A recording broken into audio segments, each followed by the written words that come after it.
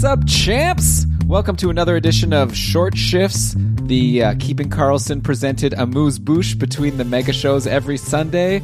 I am Elon Dubrovsky, not usually here, but Jeremy and Lewis both had other engagements, but I do have one of the great Short Shifts hosts with me. Shams Benamor is back again. Shams, how's it going?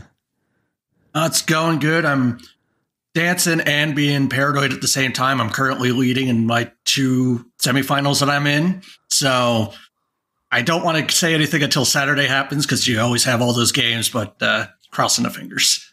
Okay, yeah, good luck. I'm actually in a matchup in our Keeper League against Jeremy, who beat you in the last matchup. Sorry to rub it in, but we're in a really close one now. I'm up by like 17 now, but he's got like a lot of guys playing today.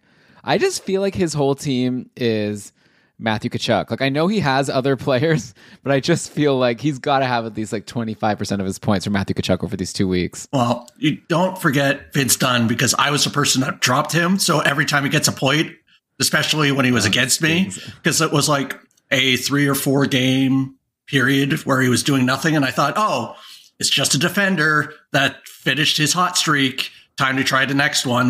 You guys were talking about when to drop. I'm Team Churn. That's where it burnt me.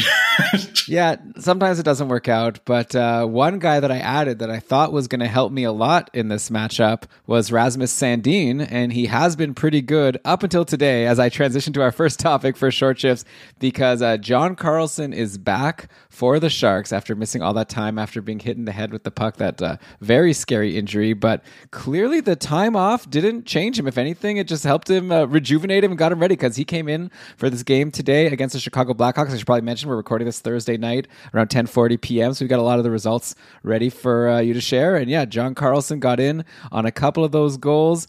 He scored one and he had an assist, both on the power play. The power play where Rasmus Sandin had been there and doing very well, but he was not there. And Rasmus, for his part, was on power play too, but got like a quarter of the PP time that Carlson did. And Sandin had no points, only one shot, like only one block. Just so sad. I think, are we at a point, like, is one game sample versus Chicago enough to be like, all right, thanks for everything. See you, Rasmus. No point holding on to this guy.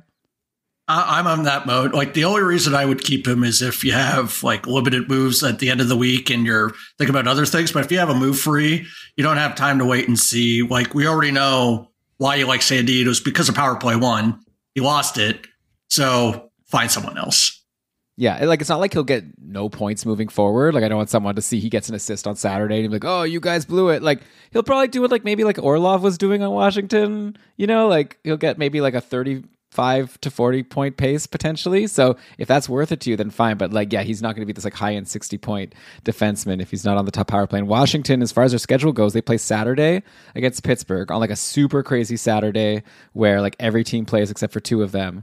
So you might not even be able to fit him in. And then next week he doesn't play all the way until Wednesday. So there's really not a point to hold him, I don't think. I think you let him go. And if you have John Carlson, obviously you're very happy. Hopefully you got him in for today. And speaking of the Capitals, I wanted to quickly bring up one guy, Evgeny Kuznetsov, super cold over on Washington. And today they scored 6 goals. You'd imagine it must have been a smorgasbord for Kuznetsov, but no, only a single assist, which is better than Sandin. But he also was on that second power play. So Kuznetsov like started the season a little bit disappointing, then was really heating up, and it seemed like, okay, maybe he will be worthwhile after all. But now, again on a cold streak, he was playing on a line today with Craig Smith and Anthony Mantha. So nowhere near Ovechkin. It's Dylan Strome, who you guys talked about on Tuesday.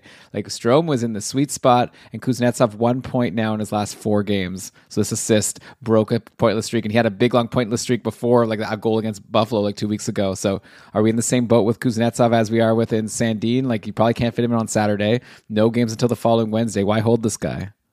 Oh, yeah. And to add some context, Mantha has been randomly healthy scratched. So just show how much they're thinking about him. They're putting Kuznetsov with him. I'm with you. Like, Sandin has more value than him, at least, because with defenders, you can the value of a random points here and there. But with Kuznetsov, just find the next guy. Yeah, So it's that time of season, right? You can't be holding on to someone who's slumping and not in a good spot. We got a bunch of goalie news next. Lots of injuries and oucheries. As far as oucheries go, Elvis Merzlikins is back from Latvia. So Tarasov was sent down. Columbus plays tomorrow. I'd imagine Elvis will play. They also play Saturday, so maybe they get Hutchinson in, or maybe Elvis has had enough of a break that he can just take both games of the back-to-back. I don't know. Well, hard to say what they'll do. Like, none of these games matter anyways for Columbus. What do you think? Are you jumping on Elvis now that he's back, or is he like, either way, he's still like a scary hold? Like, Columbus lets in a lot of goals. Yeah, it's one of those situations. If you are just want to hold your nose and just go for straight volume, because I have a feeling that Elvis at least has a better pedigree where versus Tarasov, they won't be doing that random like 2-1 or 1-1 with Hutchinson. That he should be in a position to probably, obviously with the back-to-back, it might be different, but for going forward, should be having the majority of the starts. And if that's a value, I'd go for that. But just understand that any night you could get destroyed. Yeah, it's a bit scary. It's too bad. I really thought going into the season that this could be a good year for Merzlikins, and it definitely has not been. Over in Detroit, Ville Husso, we found out was injured. He's a lower body injury, not available for the game today. I'm seeing this tweet from Anzar Khan over on our Game Day tweets site. I just filtered on Husso. Super easy to get the latest news here. Said also he's not available for Saturday, so either Hellberg or Nedeljkovic will start on Saturday as well. So this is kind of like a Columbus situation where there are some goalies likely available to you. The question is, do you take a risk? Like today, Detroit lost 4-3 to St. Louis. Hellberg started the game, led in 3 goals on 13 shots, got pulled. Nedeljkovic came in, led in 1 goal on 9 shots. So I don't know. I don't know who's going to get this. Probably Nedeljkovic gets the start on Saturday, I'd imagine. But like, again, like it seems like Detroit is not a team you want to be streaming goalies from unless you're really desperate.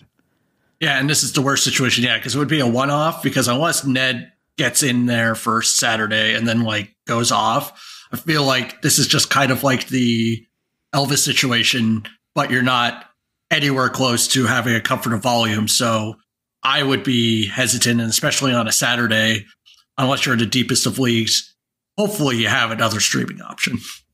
Yeah, okay, well, maybe one option is over on Las Vegas, because they have Logan Thompson back, who was a great start. At one point, it looked like he could potentially even be a Calder candidate with his start. Then Aiden Hill started to eat into him, but then it all didn't matter because Thompson ended up getting hurt, and he missed a ton of time until today. We had news for a while that like both Thompson and Brossoit were skating. You guys talked about it on short shifts before, but it officially happened. And yeah, so Thompson is in, and he's playing actually right now against the Calgary Flames. Vegas is winning 2-1 at the end of the second, and I'm seeing here Thompson has stopped 25 of 26, so yeah, no rust on him. Like, who knows if he'll like completely fall apart in the third, but I have a feeling against Calgary he'll be fine. So that leaves him as, I'd imagine, the starter over Jonathan. Like, Jonathan Quick hasn't been that good. He had a couple good games. I feel like it seems like Thompson could come back to be the starter, and Vegas is a playoff team, so they need to figure out what they're going to do. Do you see this as like a 50-50 thing with Quick until Brossoit comes back, or do you think we've got Thompson as the volume guy moving forward? I feel like this is one of those ones where you just wish you had a crystal ball, because like you could make the argument of like, he's been out for a while, it's been a long time, he wants to get some play to get back into it, or you're like, hey, he just got hurt, we don't want to risk it. Quick, even though he wasn't perfect, played well and actually saved them in a few of those games. I've had him in the leagues, a couple of leagues, and quickly dropped them once Thompson came back, because I feel like it's a Thompson or no one else kind of situation from a fantasy perspective, and then was more of a wait to see how much of a value Thompson will be from a volume perspective. Yeah, exactly. I think Quick for sure loses all value, and then Thompson you think should be good, but like no guarantee because he was a kind of splitting time. So that's it for our goalie talk. We still have a bunch of hot and cold streaks. Oh no, we do have another goalie actually. I'm seeing down here. One we almost missed. Tristan Jarry is injured. So he's dealing with a lower body injury and didn't dress tonight for the Penguins. Casey DeSmith, who was like dealing with an illness, was healthy enough to play today. And let's go and see here how the Pittsburgh Penguins fared. They're still playing also. They're playing against Dallas. They're finished the second period. And Casey DeSmith actually having a good game, 24 of 25. Sorry to sound so like surprised to Casey DeSmith fans. But yeah, good for him, I guess. So I mean, this has happened before with Jari injured and then DeSmith take over. And I remember like the last time this happened, a lot of people rushed to grab DeSmith and then he ended up being kind of a disappointment and maybe people regretted going for him. But if it turns out that Jari's going to be out long term, I don't know. Pittsburgh needs to win a lot of games. Like they're going to be trying hard. At least this isn't like other years where they're just going to be resting, Crosby and Malkin. They got to fight to make the playoffs. So maybe that's a good sign that DeSmith could be worth something if Jari's out. But again, we have to obviously follow the news to even see what's going to happen. So the interesting thing is that the coach was asked about a timetable, and his only response was not yet. So at the very least, we know that it's not like a nick or a bruise, a small thing that it has the potential of being something. We'll have to wait to see what it actually is, but not the greatest thing you want to hear from a coach when you're asking about an injury. Yeah, for sure. Okay, so that's, I think, all of the goalie news we had. So maybe that's a good time to take a quick break, and then we'll get to a bunch of skaters who are both hot, cold, injured, outured. We got a lot, so we'll see how much we get to, like I said, but we'll be back soon. You're listening to Short Shifts. Welcome back to Short Shifts, Shams. We still have a lot to get to in terms of injuries and outjuries. Here's a guy making his debut. He got traded at the trade deadline to the Vancouver Canucks, but Philly Hronek is finally healthy and playing today in the game against the San Jose Sharks. We're done one period. Man, I thought that recording this late, we'll have like all the games done for the most part, but all the players we're talking about are playing in these late games, unfortunately. But it's 3-1 for Vancouver, and Hronek so far, no points on any of those goals, but he's had some secondary power play time. I'm looking at the time on ice. Fourth in time on ice among defensemen behind Hughes, Ethan Bear. I mean, you can't read it, so just one period anyways, but Hughes, Ethan Bear, and Tyler Myers have a little bit more. Well, Hughes has the most because he's also getting the power play time. Quinn Hughes, by the way, is having an incredible season. I feel like we don't talk about him enough, but he's not available to anyone in any leagues. But Philly Hronek might be, I'm seeing he's +1. He was on the ice for a goal, so maybe he could have had something. 2 hits. Anyways, I'm curious, like, people were really talking about how, like, I saw the trade and Vancouver gave up a lot to get him, and I was thinking, like, man, it seems like kind of an overpay for Philip Hronek. He's always just been kind of a meg guy in my mind, but then there was some advanced stats. I think, no, he's actually like a really good defenseman. Maybe this is like, anyway, is he good for fantasy? Like, is this someone that you're looking to add, or is like, whatever, secondary defenseman on the Canucks? Like, at least on Detroit, he was getting top power play sometimes. Yeah, it's really, the story is that we're praising Quinn Hughes, and that's to the detriment of Hronek because there's zero chance that he's going to get to the top power play. So really what it's going to be is that one of the nice things he had been doing with Detroit was that he would have a lot of banger stats and then have the chance for random points because he was on the power play or just because he was on the ice all the time. So even if his team wasn't scoring, if he's logging 20 plus minutes, maybe a random pass of his ends up becoming a goal. So I feel like that's got to be kind of the situation. It might be seeing how he's deployed and whatnot to see if he's getting those banger stats. And then if you can live with that, with the potential of like tripping into points, that would be a kind of thing. But I feel like with Quinn Hughes, and if you're looking for offensive output, I would be looking elsewhere. Yeah, I think I'm with you there. In this game, by the way, 3-1, like I said, the Canucks over the Sharks. On the Sharks end, not a great start for James Reimer. 3 goals against on 8 shots. I wonder if he even comes back for the second. And I am seeing a new name here on the score sheet. Tomas Hertl scored the lone goal for San Jose, assisted by Erik Carlson. That's a very common name to see on the score sheet. And Jacob Peterson, who I know kind of well because I had him in my Dynasty League for a couple seasons as a guy on Dallas who would play every once in a while. And we once interviewed the Dallas beat writer, I think it was Saad Youssef, and he was saying how he thought Jacob Peterson looked really good in his rookie season with Dallas, but I guess they didn't end up agreeing with him for the sophomore because he didn't make the team. He eventually got traded at the deadline, and now Jacob Peterson is getting in on a goal, by Hertl, which must mean he's on a good line. So let me just bring up frozen tools here. And no, actually, I'm seeing that generally in the game, it's been Jacob Peterson, Fabian Zetterlund, and Nico Sturm on a line. And Hertl's been playing with LeBanc and Gregor. So I guess I don't really know what happened here. If, I obviously we're not going to be interested in Jacob Peterson if he's not like at least on the top line. So he's probably a nobody, but an interesting thing that could have been noteworthy if he actually was playing with Hertl, but I guess he's not. One of those line changes or probably something where he did a dump in, and then someone got it and he walked out at the end. I'm not sure if it was a secondary assist, but either way, hey. Welcome to San points Jose. are points. Yeah. Welcome back to the league, Jacob Peterson. Okay, so next up, let's do another injury here. Over in Montreal, Josh Anderson is hurt. You guys talked about Kirby Dach on the last episode and how he just returned, which was like fun for Montreal, maybe getting some pieces back. Obviously, getting Cole Caulfield back would be the best, but he's not going to be back this season. But Kirby Dach has had a really nice return because you talked about his first game. Then today in the game versus Boston, 1 goal and 1 assist. That's now 2 goals and an assist for Dach in his 2 games today. Yeah, so like I said, the pair there plus 3 shots, 3 hits, like a very nice outing for anyone who's jumped on Kirby Dach since his return. Dach has been playing on a line with Drouin and Gurianov today, so not even playing with Suzuki. Suzuki was playing with Hoffman and Raphael Harvey-Pinard, and then unfortunately Josh Anderson got hurt in the last game. He took a rough fall. And we haven't had really an update on when he'll be back. So I know you mentioned, I think, on the last show that Josh Anderson is someone that you've been holding. Are you disappointed?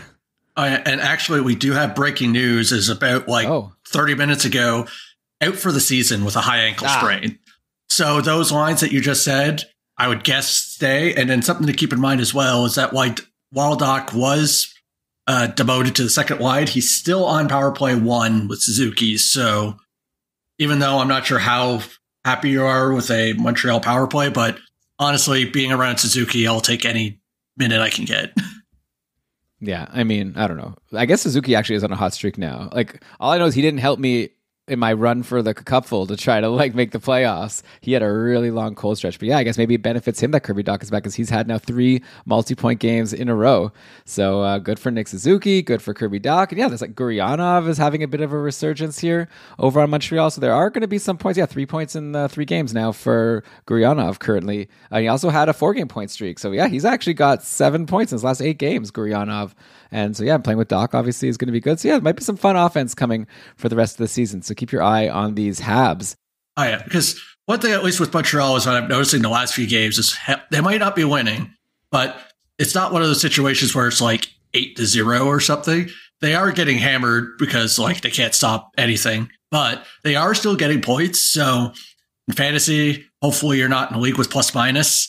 That Anderson was going off. You're just talking about these other guys going off. Hey, doesn't have to be a good team. As long as they get random points, that's all you care for. So if everyone else is looking the other way, you might have some gold that's hiding in here to be your streamers or your deep ads in your certain leagues where you don't have the premium pickups.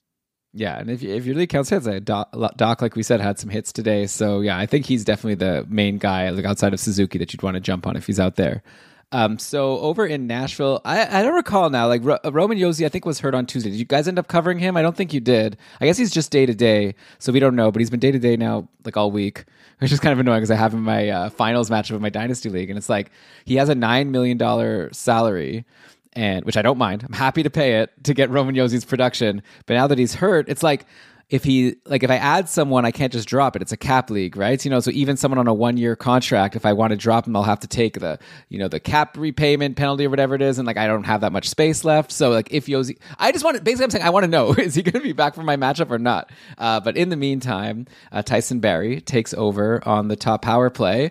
And he hasn't really been doing too much. He did get an assist today, actually, even strength on a Kiefer Sherwood goal in this 2-1 shootout win over Seattle. Barrie is someone was asking me about him on our Discord and being should I jump on Barrie? He's been kind of cold. And I just figured hey, as long as Yosi's out and he's on the top power play, I guess I'm interested. He does have 3 points in his last 4 games, Barrie, none on the power play, which maybe makes you think he could do well. I don't know, he's not so exciting, but I feel if he's out there in free agency, why not grab him if you have space while he's manning the top power play on Nashville? Though, to be fair, the people on this top power play with him are Duchesne, Cody Glass, Tommy Novak, and Luke Evangelista, so not a star-studded group, though Tommy Novak is maybe a star that we just didn't realize. Yeah, it might not be the biggest thing that I'm saying, but while I'm not the biggest fan of Barrie, I would take him over, say, a Sandin, because there's at least a road for him to get something. And especially right now, is the dance is that he is day to day, according to the coach. But we all knew how close Forsberg was. And right now, just to kind of add, since we're talking about injuries, Forsberg went from basically imminent, I forget the exact wording they said, to progress has stagnated in recovery from up body injury, no firm return. So I don't want to scare people, but when they say day to day, we'll just have to wait until we actually see him on the ice. So maybe Barry might get some extra time here, but either way, you're saying that he was getting 5v5 points. So if you have these just random stragglers and he's sitting around and you have a pick or ad to use, I'd be worth picking him up. Like it's your third or fourth. Like don't be riding him as your leadoff, but could do worse. Yeah, and he's getting like pretty good minutes over on Nashville, like at even strength, which he didn't really get on Edmonton. So I think there's definitely value here. He was cold for a while, but yeah, I think he's a pretty nice choice for you while we wait for Josi. But like, yeah, he might just actually be day to day. Like it's not as if like every injury with Nashville has been sketchy, but yeah, this Forsberg one, like probably they did expect that he'll come back, and like too bad for him. Like I'd imagine he's out for the season at this point, but I guess we'll wait and see. Next injury I wanted to bring up is over in Minnesota. John Klingberg is injured. We don't really have much of an update yet, but the latest was just he has an upper body injury and will not play tonight for the Wild. That was tweeted from like the Minnesota Wild like official account. So in the meantime, don't worry, we don't have to like talk about Kalen Addison again, who like again like one day I'm sure he'll be like valuable in fantasy. Like I know prospect people like him, but at least for today it was our good old friend Jared Spurgeon back manning the top power play, the guy who I thought going into the season would just do it like he always did, but I guess like quickly Addison took the job. Anyway, Minnesota lost 5-4 to Philly, and actually no points for Spurgeon. So if he's out there in free agency, it's kind of like a Tyson Barrie situation. Like if he's in a good spot, you might as well grab him. We don't know yet how serious things are for Klingberg. I feel like the real story in Minnesota, so I could just get you to comment on two things, is the emergence of Matt Boldy has been insane. I guess we've covered that. Another 2 goals today. He's just on this like scorching run.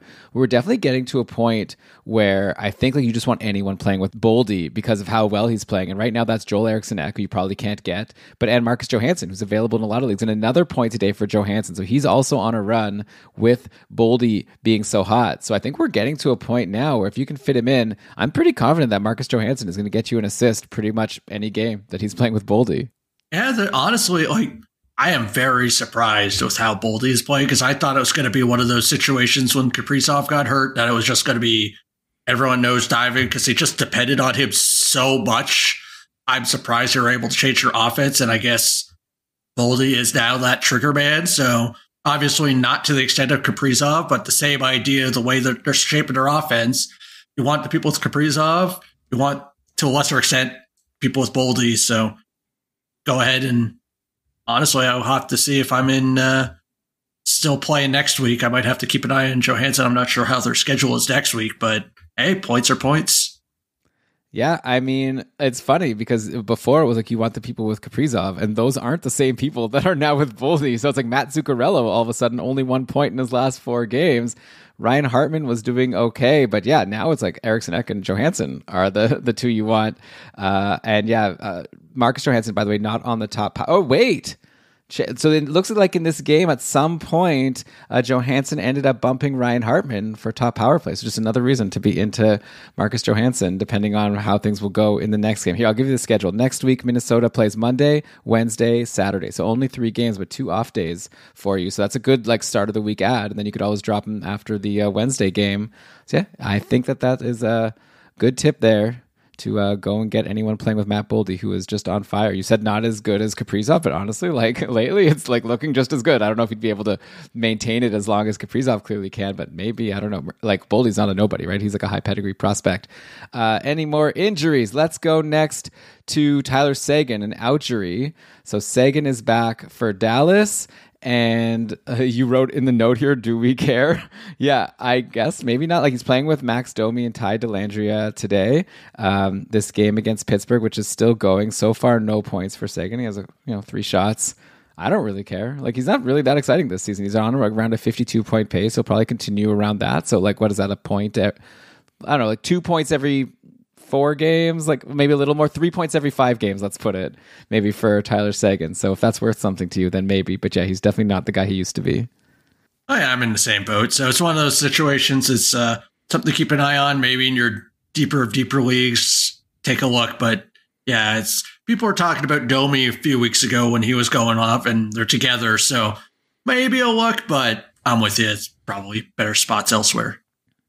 Okay, so I brought up how Jacob Peterson got a point on San Jose, and I was curious to see his lines. The same thing happened because I saw that Tyler Bertuzzi is having a good game for Boston in this win over Montreal. Bertuzzi ended the game with a goal and an assist, and one of his points was an assist on a David Pastrnak goal. So just like I just did it with Jacob Peterson, I went to go quickly look at the Boston lines. I'm like, wait a minute, is Bertuzzi playing with Pastrnak?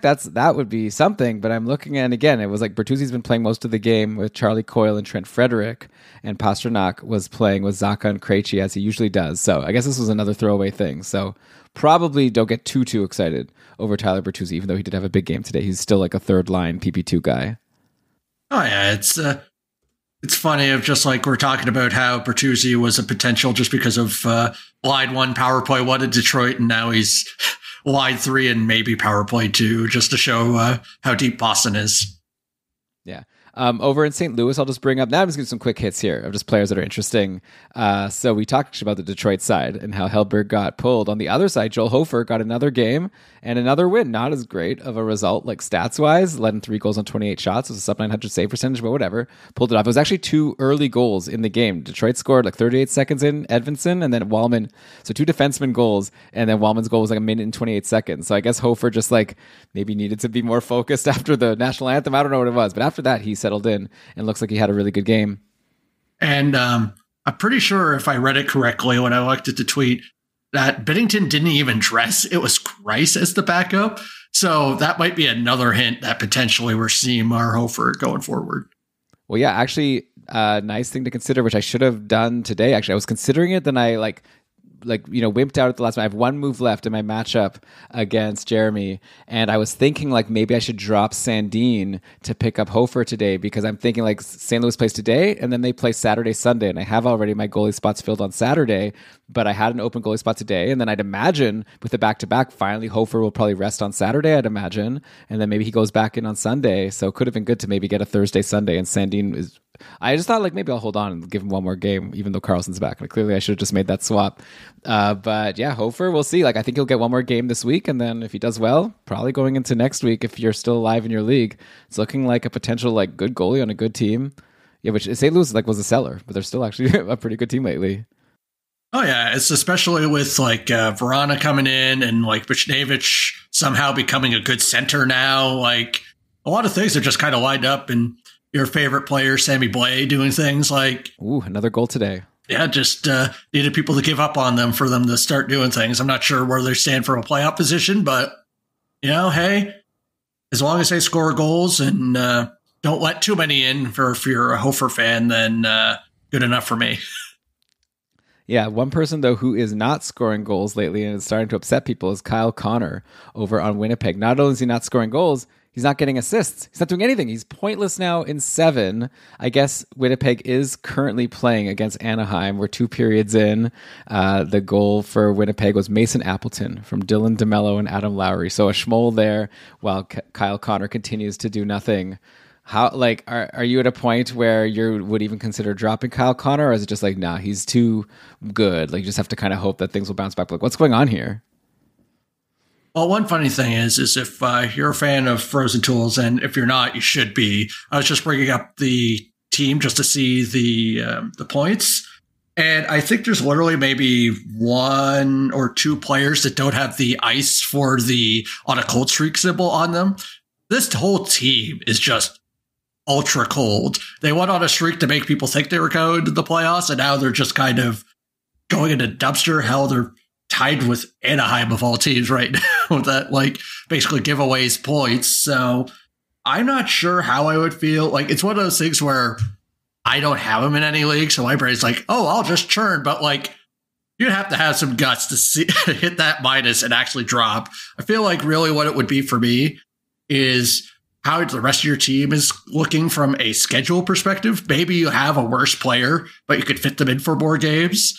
And then if you have someone of value that you can potentially pick up, say if there's like a Hofer and you think he's going to take over the net and you need a goalie, like it has to be a value pickup for me to cut bait. Yeah, it just seems like it's such a crazy thing to do. But hey, we're in the playoffs, and like if he's cold and if the team is cold, then yeah, maybe at some point you have to give up. But you just know that if you drop Kyle Connor, then he's going to like score 3 goals in the next game. So buyer beware, or a seller beware, or like, I don't know, what would you call it? Not even a seller. trash giver away or beware. Another cold streak, which has been going on for a while now, but I'm just sort of starting to realize it is Nazem Kadri over on Calgary.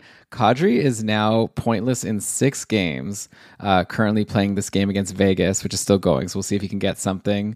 Kadri's deployment has been like brutal. He's playing on the third line with Nick Ritchie and Dylan Dubé. He's also been bumped from the top power play. He is on a power play with Huberdeau. But yeah, it's like the top power play right now in Calgary is Backlund, Toffoli, Lindholm, Mangiapane, and Rasmus Anderson. And then I guess the secondary guys, the 2 guys they spent big money on this summer, Kadri and Huberdeau, don't even crack the top power play. So this has not gone well so far. And is Kadri someone that you consider dropping moving forward with how cold he's been? Or is it like Kyle Connor where you're just kind of nervous to actually pull the trigger? I'm in a different boat. I would be 100% fine dropping Kadri. For me, the 2 players I love are, well, maybe strong for Lindholm, but like I love Toffoli just because he shoots so much. So even if he doesn't score, it's going to get you something. And then you got those other players of like Backlund and like Mangiapane that do a lot of other things. So if you have like maybe not in a points only league, but they do shots and whatnot as well. So, and then Coleman is there, but like those 3 would be on a different tier versus Lindholm and Toffoli. All the rest depends on your league settings and whatnot. Toffoli, give me every second with him. Kadri, head out. Okay. Shams gave the signal, by the way, for the people not watching live here, that get out of here. All right, so let's go to Philly now. I want to just talk about a couple hot streaks here.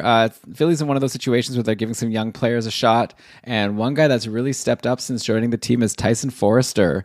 21 years old, was a 23rd overall pick in 2020, getting his first run in the NHL, and now after today's game against Minnesota where he scored, that brings him up to 6 points in his last 4 games. So I guess a little bit of a light entrance. First 3 games for Forrester, didn't get any points, but since then he's been doing great. He's on the top power play on Philly. He's been playing on a line with Morgan Frost and Brendan Lemieux, which you may think isn't great, but actually Lemieux and Frost have been doing pretty good also. And like I said, with the power play also, I think Tyson Forrester is going to get a lot of run. Probably Tortorella likes him. So yeah, he's definitely a name I would take a look at if you're, looking for some value guys in free agency that maybe a lot of people in your league have never heard of. Yeah, I'm with you. It's points. They're coming.